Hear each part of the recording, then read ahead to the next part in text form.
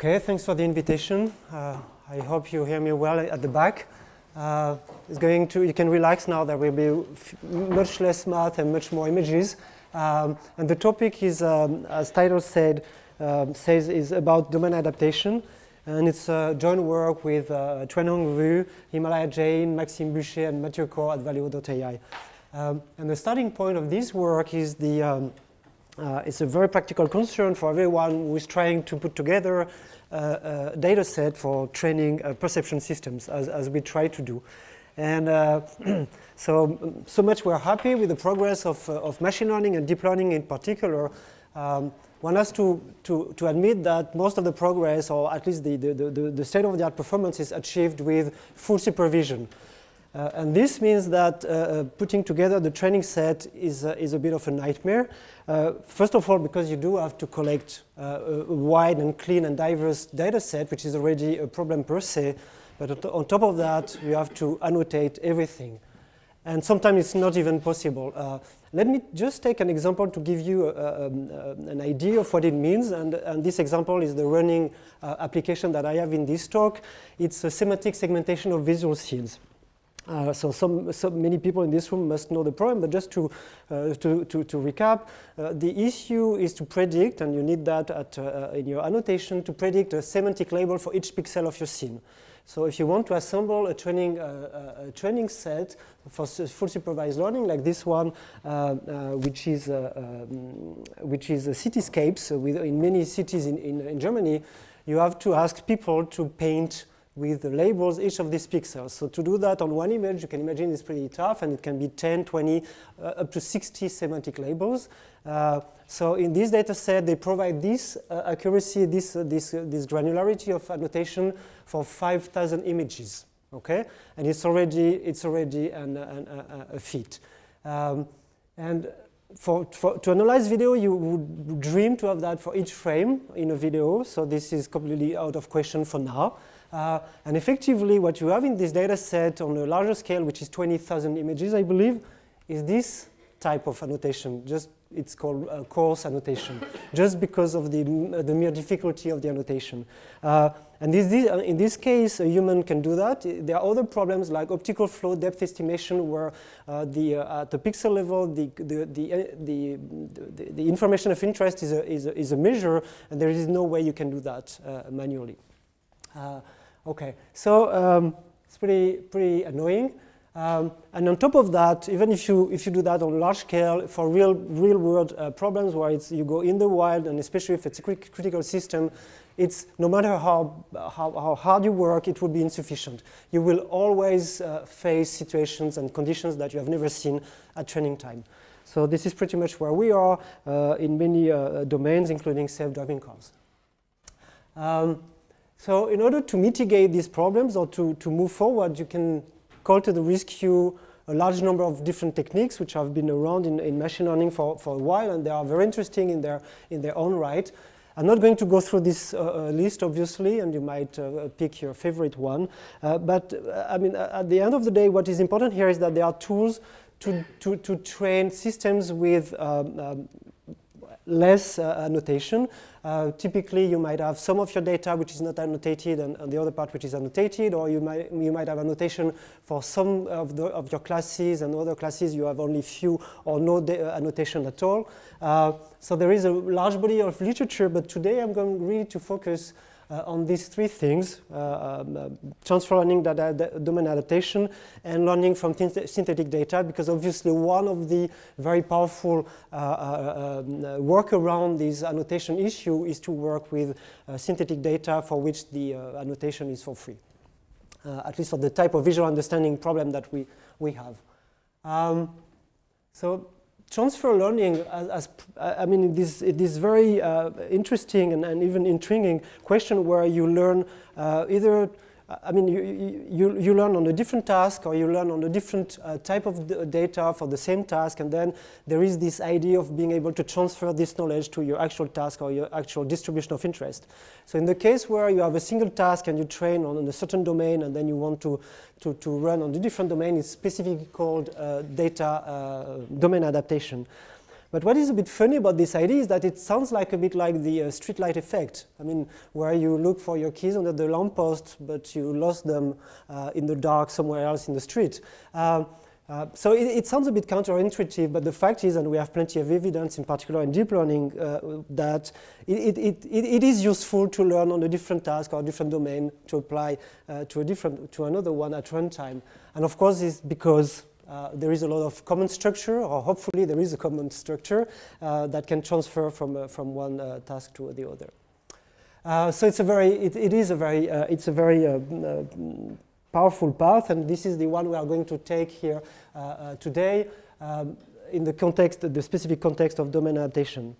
So again, domain adaptation is a big subfield of transfer learning, and it was already very active before deep learning, and it applied to many domains, including in computer vision and image understanding. So for thorough reference, I recommend this very good contributed volume, which has been put together by Gabriel Surka at Naval Labs, and there you can have the full coverage of the topic. Today, I'll focus more on recent things with in particular, adversarial training.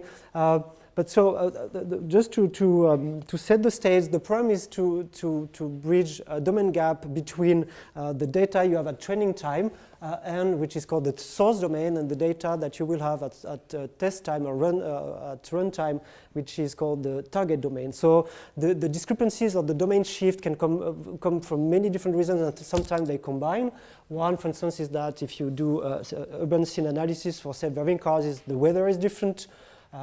The light, the illumination is different between day and night, of course, these kind of things.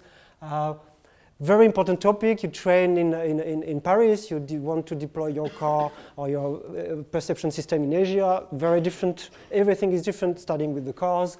Another thing which is probably less understood is when you have different sensors. Either it's a completely different sensor. In this case, on the left, you have a regular narrow field camera. On the right, you have something which is very useful for cars, which are wide-angle fisheye cameras. And obviously, very different geometry. And even the position on the setup of the sensors can be very different. Sometimes it's just the resolution which is different, but you get a feel of all the sources of variations between train and test. And last but not least, there is this situation where you train on synthetic images. In this case, it's from a game engine, and you want to then to use that in the real life. So the good thing with, as I said before, with the synthetic data is that this you can get for free. In this case, it's not the ground truth, but what you would get if you train on this synthetic data and then you run on synthetic data, you get this level of quality of semantic segmentation. And then you take this system as it is, and you put it on you run it on your real, this is the legend, you put it on your real data, and this is what you get. So just to give you, and this is real problem. I mean, just to give you an idea of the drop of performance that you might face when training on a good domain which is fairly different from what you target. Okay, so there is a specific in domain adaptation. Again, there are many variants and flavors. So today I'm interested in what is called the unsupervised domain adaptation. So the assumption is that you have source domain data for which you have full annotation. This is what you see on the left with these synthetic images and the ground truth semantic segmentation. And at training time, you have as well, ahead of time, you do have as well target domain data, but with no annotation whatsoever. So that's the pure form of UDA, unsupervised domain adaptation. And this is the setup that I'm going to explore today. So in this example, on the left, you see the synthetic data is from Cynthia. We will see more on this data set, and on the right, it's cityscapes.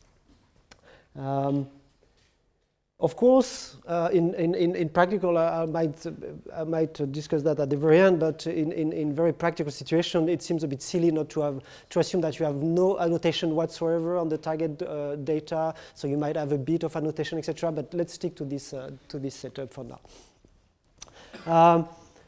So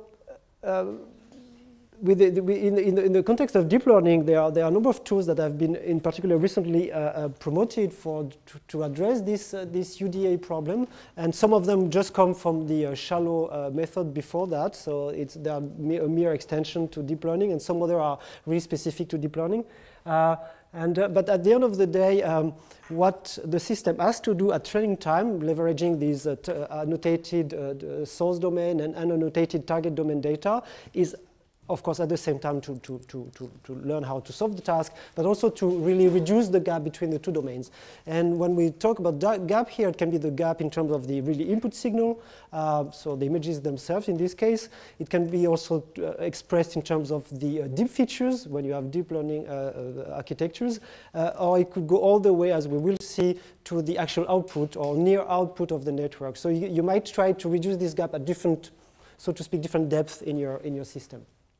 And in order to do that, there are a number of tools. So there are ways to penalize the discrepancy between statistical distributions, including you can use optimal transport to characterize and even reduce this gap. You can also use what is very powerful in adversarial training techniques, where you have a discriminative approach, where you have another network trying to decide whether basically the gap is still here or not. And you can also use, as we will see, generative adversarial network to do some kind of style transfer, where you transform your source data into something which looks like target data.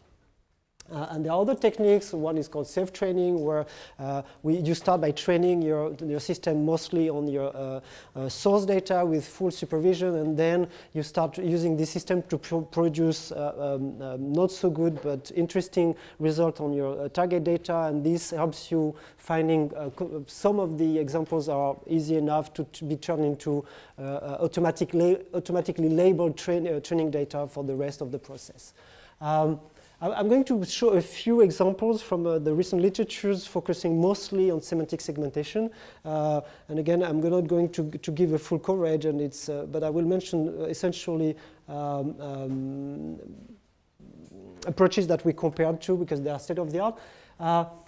And I will focus even more on the techniques which use some kind of adversarial training or somewhere in the system.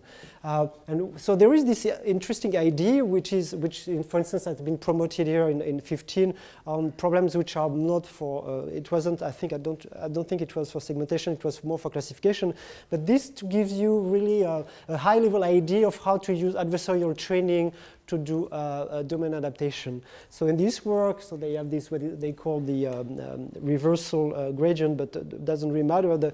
Just look at the picture, and I won't go through the notations. So the typical setup is that you have this mainstream of convolutional neural network or deep network, with the first part, which is the encoder going from the input signal to some deep representation, and then classically you have the second part, which decodes these features into your prediction for your task of interest. So in this case, it could be classification. So if you have C class, you have C scores for each of these class. Okay. And the idea is to graft another branch to your network, starting from the somewhere in the network from some of the features, and you have another network which aims is to decide whether these features they come from the source domain or the target domain. So it's a discriminative, it's a classification problem, binary classification problem. To decide which domain it is, and these things are trained together, and the idea is for the main network to defeat the other one. And this is the very powerful idea around adversarial networks. And this has indeed been used. Well, I don't know why it's not working anymore. Nope. This has been used. Don't tell me that it's frozen. Mm-hmm. Okay. I guess I need a little technical break here. No. Okay. Not quite, actually. But it's not reproducible. Look at that. I'm going to do the horrible thing.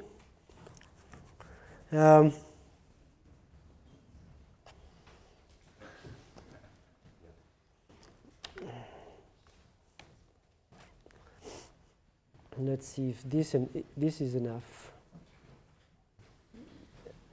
Okay, let's see.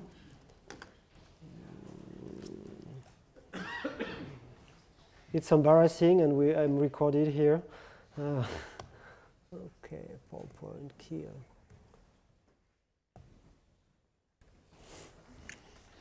All right. Let's see if I'm more lucky now. No. So the first, yeah, okay.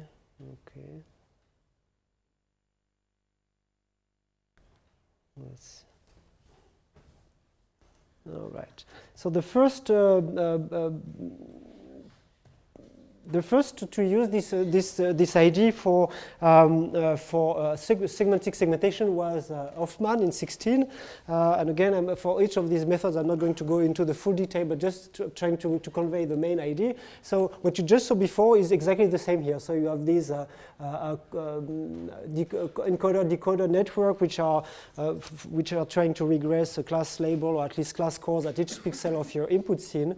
And so you have here the source domain data, the target one, which is unlabeled, and so you have the classic learning for the source for which you have the ground truth, and for the target you don't have.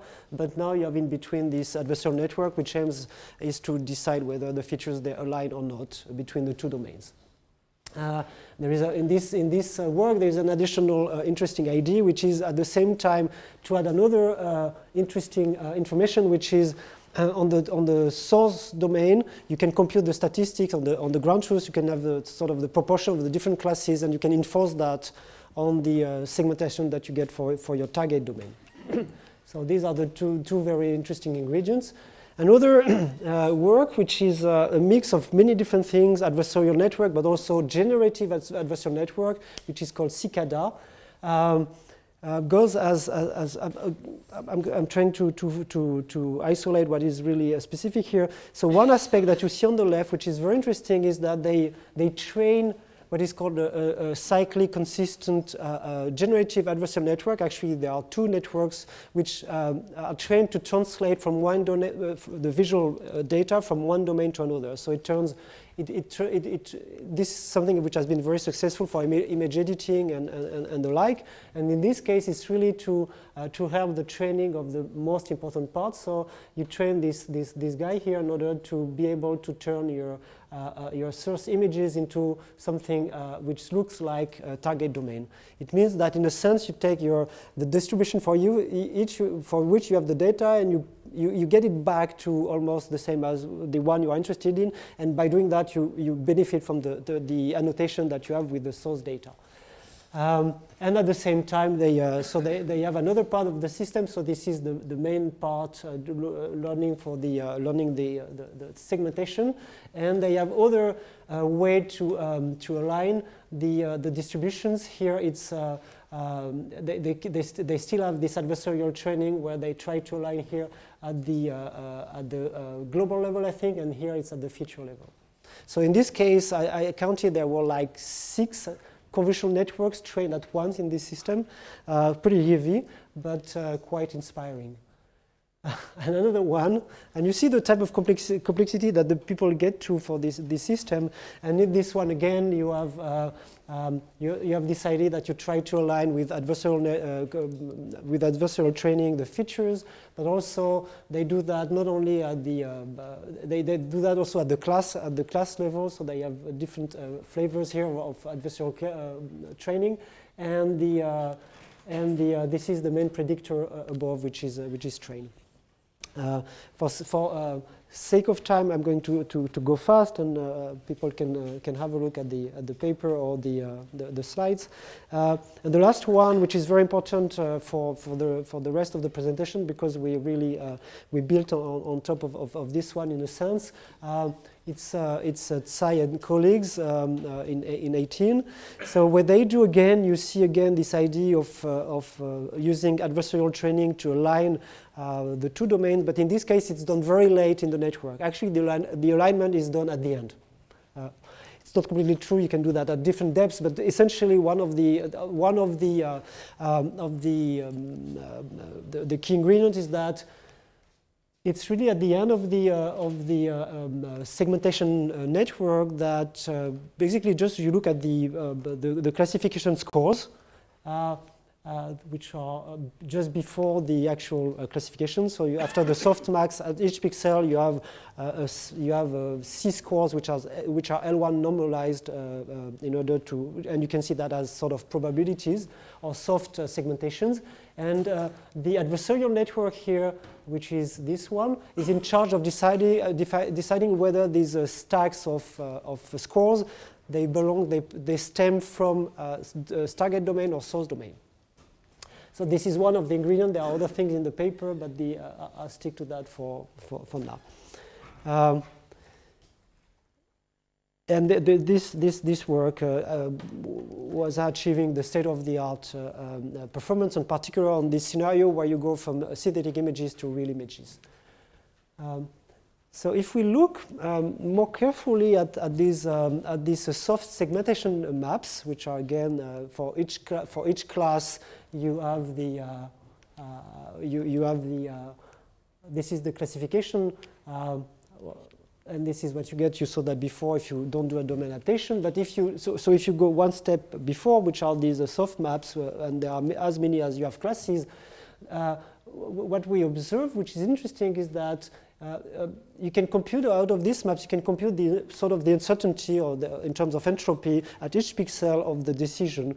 Of course, it's not such a good measure of the confidence of the decision, but it gives, at least from the segmenter point of view, it tells you a bit about the confusion. Saying that the network can be very confident by being wrong at the same time. So, but it's interesting to look at the confusion from the network point of view, and this is what you get if the data comes from the training from the source domain without adaptation here. And if you look at the same thing, so here, as we said, we saw that it's a bit messy, etc. But in a sense, there is even more information in this entropy map, where you see there are a lot of high value for the entropy, meaning many scores which are very similar, and also spatially it's very noisy and very messy. And so what we figured in the work that now I'm going to briefly present is to leverage this idea in terms of doing domain adaptation through entropy criteria. So this is this is a work that is going to be presented in June at CVPR, where we try to do that. And as I said, the entropy is an interesting indicator of being well or not well aligned in terms of noise and values. And also, what is interesting about this indicator is that you don't need the actual label to compute it. You just look at the scores and you compute. So you don't need the actual classification. So it's very convenient. So we have proposed two ways to leverage these observations. One is an explicit direct minimization of the entropy at the pixel level for the target domain data. So it's a simple loss on that quantity. And another one, which does leverage the idea of adversarial training, is in a sense is look at the all entropy maps. So there is more structure to the system, which really try to decide based on these maps whether it's still target domain or source domain. And the hope is that we, after adaptation, we have the entropy maps, which looks like more, which are similar for both domains, and eventually that we get better performance. So this is what we will get in the end. So better classification and cleaner entropy maps, or in a sense, entropy map which really look like the one you would get if you were in the source domain. So how we do that? I will just bring up the architecture, and I will try to give the intuition with a bit of notations here on the these two ways we approach the problem. So this is your main segmenter. It can be of different types. It's essentially a convolutional encoder-decoder which produces these soft segmentation maps. So there are as many as classes, and each one is a sort of a probability, if you wish. So in this diagram, all the red arrows are for things coming from the target domain, and the blue from the source domain. So source domain, you have the ground truth. Okay, so this, in order to, as I said, we are going to look at this entropy here, and it's quite obvious that this entropy can be, if you look at the equation, it's essentially the sum pixel-wise of this p log p thing, minus. So we for sake of clarity, and also it's quite interesting to introduce explicitly these maps, intermediate map, where basically you take your soft maps and you turn them into what is called weighted information. And if you want to actually compute the entropy, you just aggregate pixel-wise, okay? And this is what you get. So this is the architecture, and now I'm going to go through the different losses which allows us to train the system in the two different versions. So the first version, as I said, is an explicit minimization of the entropy at the pixel level for the source for the target domain data. So basically, of course, you have the main loss. This is for your main task. This is the classic cross entropy loss on for the data for which you have the ground truth. So this is on the source data, and this is the ground truth turned into a one-hot indicator. So this is super classic. And what we add now is this second term, which is called loss entropy, which is, as I said, specific to the target domain data, which is essentially penalizing the entropy. Okay. So what we just have for this version of the system, our loss is this compound loss, where there is the main task on target on source data and the entropy loss on the target data. And the second version, and they can be combined, is a bit more cumbersome because there is an adversarial, adversary to be trained, which aims is to decide whether your weighted information maps come from source or target domain.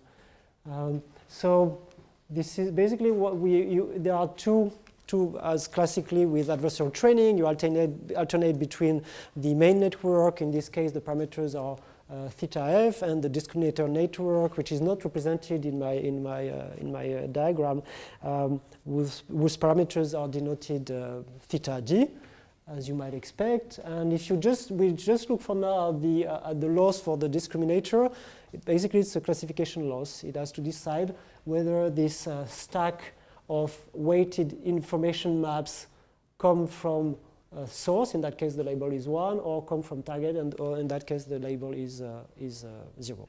Okay?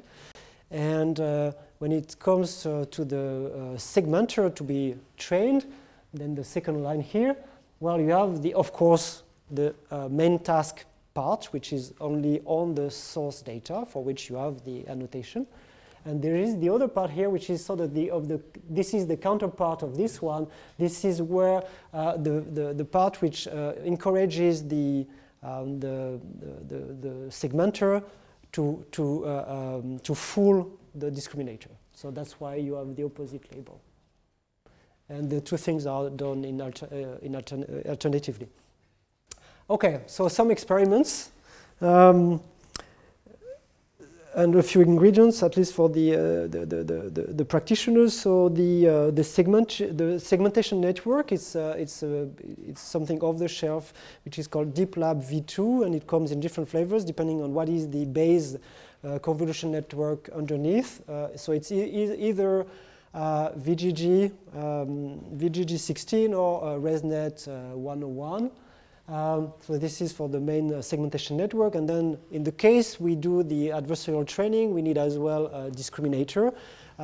This one as well is classic. It comes from the DC GAN paper, and it's essentially 4 convolutional layers, and then you have the fully connected part for the binary classification task that you're after. And for the few numbers, just a few numbers that I'm going to report, the classic metric is the mean intersection over union metric. So it's a percentage, the higher the better. So in this work, we have mostly, at least for the semantic segmentation problem, we have focused on this setup where source is synthetic data. And there are basically 2 data sets which are used for these benchmarks. One is GTA 5, and as the name indicates, it comes from the game. And the other one is Cynthia. They have different characteristics, even including the number of images and the number of classes. And in both cases, we have the same target domain data, which is cityscapes. Of course, we do have annotation in cityscapes for semantic segmentation, but we are not using them at all. We assume that this is the target domain devoid of any annotation. So in the first case, we have 25,000 training images. In the second, we have 10,000. And in both cases, we have 3,000 images for cityscapes. And this is not exactly the same number of classes, but because all these data sets, they are very completely independent data sets, and they don't come, and by the way, it comes back as well to this issue with annotation. You take different data sets, they don't come with the same number of labels, the same taxonomy for the labels, etc. So in this case, we have to deal with what is in common between the 2 data sets. So there are 19 classes in the first case in common and 16 in the second case. So a bit of qualitative results to start with. So what you see on this, then I will zoom in a bit. So this is the one example on I think it's trained on GTA 5. So this is one test scene from Cityscapes, where you see here the ground truth. You see then what could be the segmentation if you don't do at all domain adaptation, and you see above the associated entropy map. Then you see with the first way to enforce this entropy-based adaptation, which is pixel-wise with an explicit loss. And the last one is using the more complex, but a bit more powerful version with an adversarial network, and you see the result on the right. And you see that in the last case, we really get just talking about the entropy here, we get maps which really look like the one you would get for source domain data. And again, you have the legend also, which helps you appreciate the type of confusions that sometimes you get. Typically, on the street, you might have in this case, without adaptation, it's interesting to see that the street is completely contaminated by cars. This is a very classic problem, and we have much less of that, although it's not perfect by far, as we will see in the numbers on the. Input image is wrong. It's not the right input image. Oh, interesting. That's the problem when you finish your slides on the morning. The results are pretty good, isn't it? Even with the wrong image. Hopefully it's better on this example. Yes, sort of. Yes, I think it's good. Now on this, I'm just focusing. Thank you, Mathieu. I'm focusing. So two examples this time, and with the one which was on the previous slide, and just showing with and without adaptation. And the second is with the adversarial adaptation based on entropy. And again, to see at least qualitatively how much we recover from the sort of the dramatic errors that were obtained without adaptation. If you were just given this, I mean, you as a human, you see now more that the shape of the pedestrians and the lamppost, etc. So it's quite clear that the semantic of the scene is obviously way better conveyed this way. And I have a little video here. Hopefully it works. It does. Where you see you see on the bottom left without, on the right bottom right with adaptation, and you see the little picture-in-picture for the entropies. As I said, we are not completely devoid of issue, but it does fix a number of problems, and I don't know why it's jittering like that.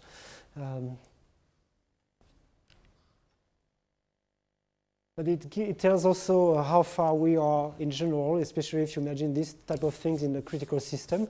So that's good. There is margin for improvement. Okay, talking of margin for improvement, a few numbers.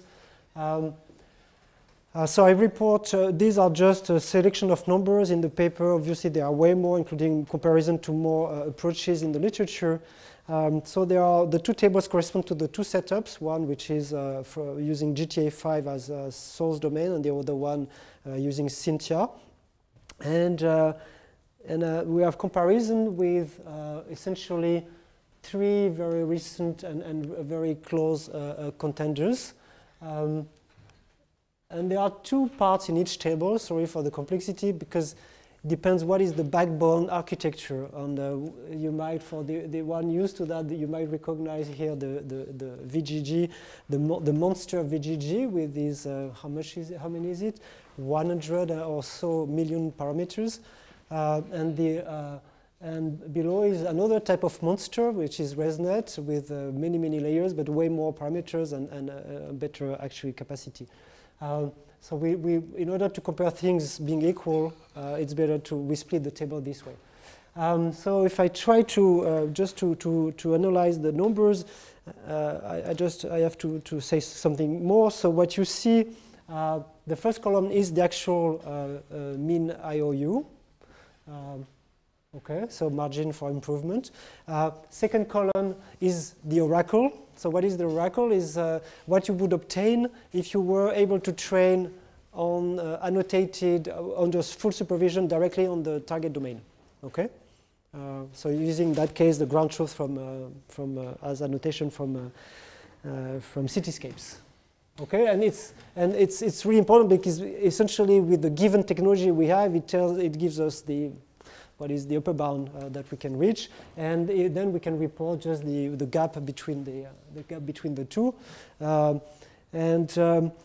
so what we call single model here is when we use only the adversarial entropy adaptation, and for our method, and when it says two models, it means that we use the two ways to enforce or to play with the entropy, the direct minimization and the adversarial one.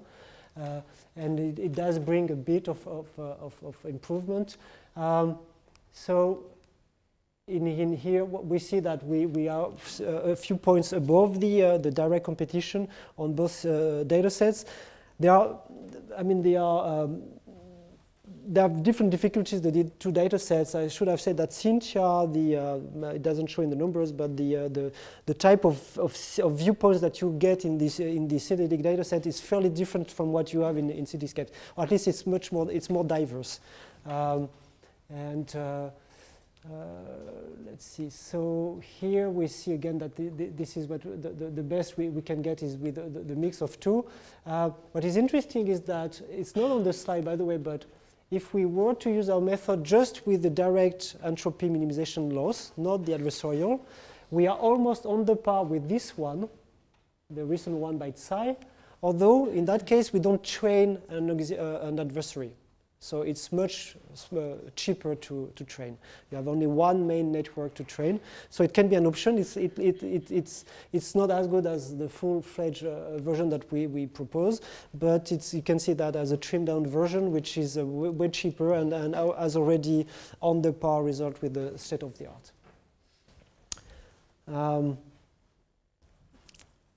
Enough numbers.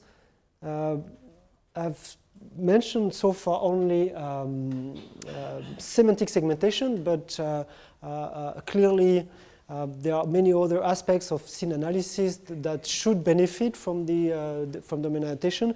So with the almost exact same approach, we preliminarily approach another problem, which is object detection. And by the way, there is an actual object detection domain adaptation literature, which I didn't review here. But for here it's not a full-fledged study because there is the setup we tried here. There is no comparison. There is no literature. There is no numbers in the literature, but just to give you a hint of how this can be used. So the scenario here is that you train on clear time data, and you want to have your system still good in presence of fog. So it turns out that there is, from ETH, at least Van Gool's group, there is a data set. They turn cityscapes into a foggy version of cityscapes. So the image, the scene is real, the fog actually is, this is not the best version, but the fog is synthetic and it's quite visible here. But it's not a completely silly fog, it's based on the depth, because with cityscapes you can have depth maps that are computed from stereo. So they use this depth to synthesize fog, which density depends on how distant you are from the camera. And of course, because you have the ground truth object bounding boxes on the cityscapes, then you have them as well, at least for computing your metric on the foggy data set. So we adapted, no details here, but we adapted our entropy-based approach to the detection problem. So we took an off-the-shelf detector network, which is SSD in this case, and we applied we sort of augmented it with the entropy loss, the adversarial entropy loss, etc. And this is some of the numbers we got per class, and also the mean average precision over the classes, and with the two types of adaptation. And you see that the gain is massive compared to not adapting. Okay. But what I find more interesting is just this little visualization where you see that, not surprisingly, a system which has been trained only on clear time data misses a lot of detection when it is confronted to foggy scenes, and will recover a lot of these misdetections after adaptation. All right. So before I move to, because I will have time for a bit of supplementary, some outlooks here based on what I presented. First of all, I want to reemphasize that it's, from a practical point of view, domain adaptation is, or being in situations where you have domain gaps between the training time and the actual deployment of your system is super important. And it's all the more important when you deal with critical systems like the one we target here, which are self-driving cars, but you can name many others. We saw before medical imaging data. Clearly, this might be very relevant for in medicines and in many other domains. And at least in our current experience, there is quite a big margin for improvement. So I think it's a very important research topic. Among the different ways we can go about to improve and to reduce further this margin. I very briefly skimmed through existing recent methods. Each method has a number of ingredients, and some of them can be actually reused or combined with what we have. So I really advocate for different types of hybridization between what we present in this case and other ingredients. For instance, one that I mentioned for one of the work from the literature, they have this class prior, which is very powerful. I mean, if the proportion of each class that you observe in the ground truth of your source domain, I mean, obviously, if the scenes are really similar, and this is why it works, the structure of the scene that you want to analyze at runtime is similar. This proportion for semantic segmentation, at least, this proportion of classes should be fairly aligned, and this is a very easy way to help the adaptation. There is another one which is called conservative loss, but this is the idea that adaptation, you might want to focus on not on all the pixels in this case in the scene, but to do the adaptation, but more on pixels for which you are either very confident or not. Actually, there are contradictory ways to take this problem, but you might want to restrict the part of the scene where you do the adaptation based on certain criteria. And actually, in our work, we did that in some of the versions. It was helpful in some cases. I decided not to report that in the results. We were focusing only on the loss, the entropy loss was only concerning pixels for which the entropy was in a certain range. But of course, it brings new hyperparameters, etc. It's not very comfortable. But it's interesting to see that you can gain more performance by doing that.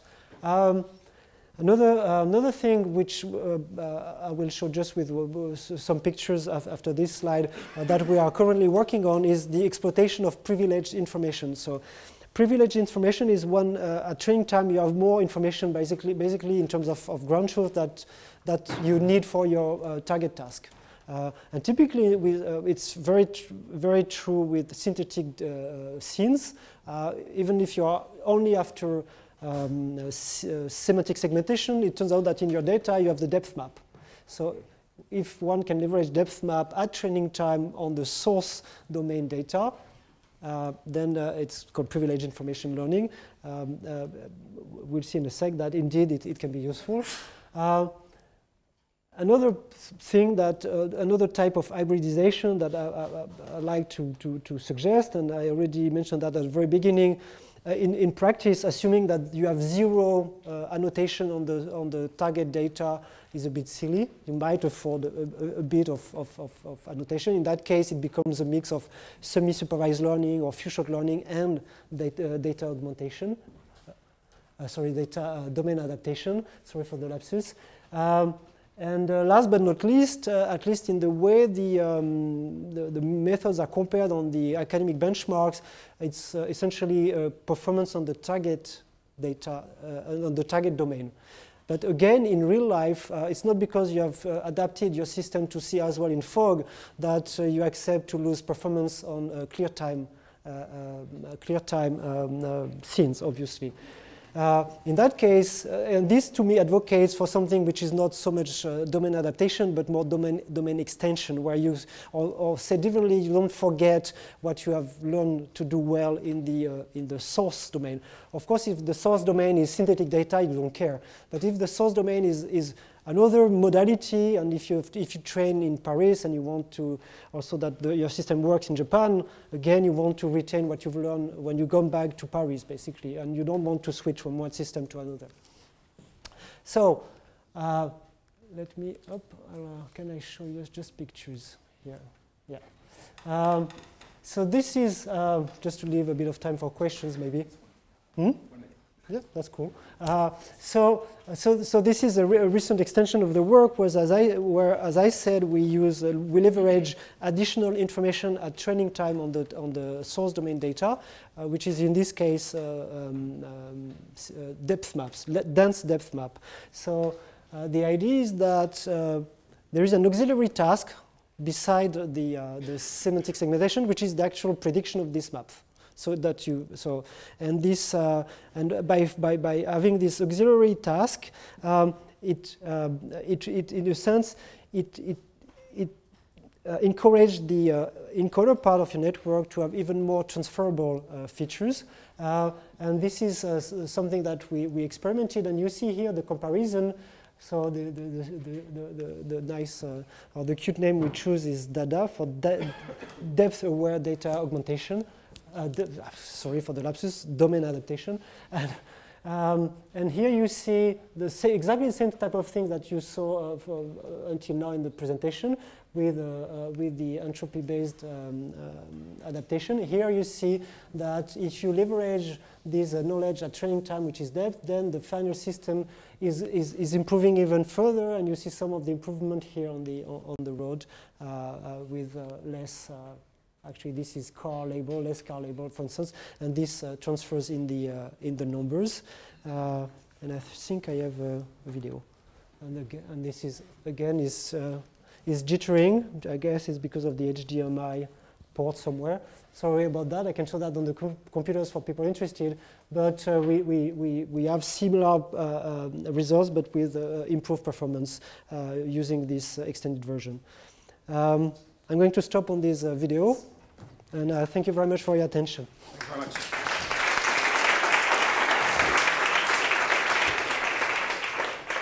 So we have time for 1 or 2 quick questions, because otherwise the lunch break. Sorry.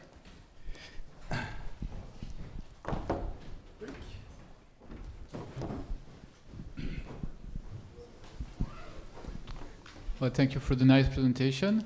I've been working a couple of years ago on similar settings as the adversarial version of your work.